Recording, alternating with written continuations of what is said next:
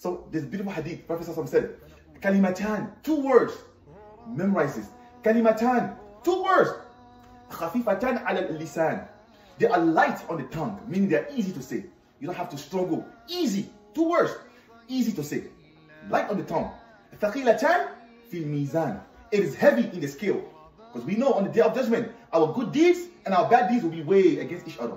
Right? Allah said, فَأَمَّا مَنْ ثَقُلَتْ مَوَازِينُهُ فَهُوَ فِي عِيشَةٍ رَاضِيَةٍ. As for the one whose good deeds are heavy, what's going to happen? You will go to Jannah. You will live a pleasant life in Jannah. وَأَمَّا مَنْ خَفَّتْ مَوَازِينُهُ فَأُمُّهُ هَاوِيَةٌ وَمَا أَدْرَاكَ مَا هِيَ نَارٌ حَامِيَةٌ. The one whose bad deeds, whose good deeds are light, your good deeds are lighter than your bad deeds, you go to hellfire. So we know there's going to be a scale on the day of judgment. Well, this hadith is telling you and I how to make sure that our scales are heavy. These 2 words, the Prophet said, they are light on the tongue, they are heavy in the scale. Meaning, if these 2 words, if they are part of your good deeds on the day of judgment, and they are put in the scale, they'll be heavy. And last but not least, the Prophet said, Habibatan ila Rahman. These 2 words, they are beloved to Allah. Allah loves them. When you say them, Allah is happy. What are these 2 words? So easy. Subhanallah wa bihamdi. Subhanallah al-azim. Subhanallah wa bihamdi. Subhanallah al-azim. These 2 words, they are so, how easy was it for me to say? And guess what? I actually have a stuttering problem. I stutter. But wallahi, these 2 words, it is so easy for me to say. Subhanallah wa bihamdihi. Subhanallah al-azim. Glory be to Allah and all praise be to Him. Glory be to Allah, the most greatest, the highest, the tremendous, Allah Azza wa Jal. Subhanallah.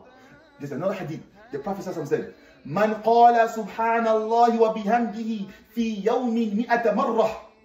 He said, whoever said subhanallah wa bihamdihi 100 times a day. Subhanallah, listen to this. Whoever says subhanallah wa bihamdihi 100 times a day, what is your reward? حُطَّتْ قَطَايَا وَإِن كَانَتْ مِثْلَ زَبَدِ الْبَحْرِ. He said, whoever said just 100 times a day, subhanallah wa bihamdihi, and I'm telling you, wallahi, it does not take no more than 5 minutes. Just dedicate yourself to that. Maybe after Fajr prayer or anytime. That's easy for you. Sit down.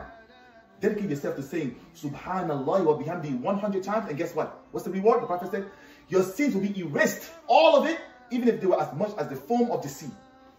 Your sins can be so many. But of course, we're talking about minor sins. These are minor sins because your major sins, you have to actually do tawbah, right? Tawbah. I should repent for it. Subhanallah. Brothers and sisters, wallahi, wala dhikrullahi akbar. To remember Allah, the reward that comes with it is the greatest.